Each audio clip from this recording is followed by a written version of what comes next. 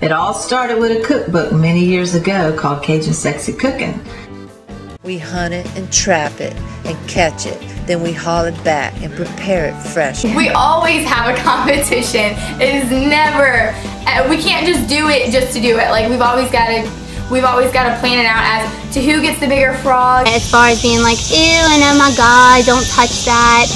And they can't wear high heels out here in the swamp. There's a little conflict, It matters because jealousy. every single guy and Hey! Break's over, girls. Get back to work. You come out here with us, go out in the swamp, feed an alligator, that is an adrenaline rush for you. I've never done anything like that. We hunt it. We trap it. We fish for it. On the wild side of the Louisiana bayou. Then we skin it. We season it. We boil it or fry it. Or we grill it. But however we do it good.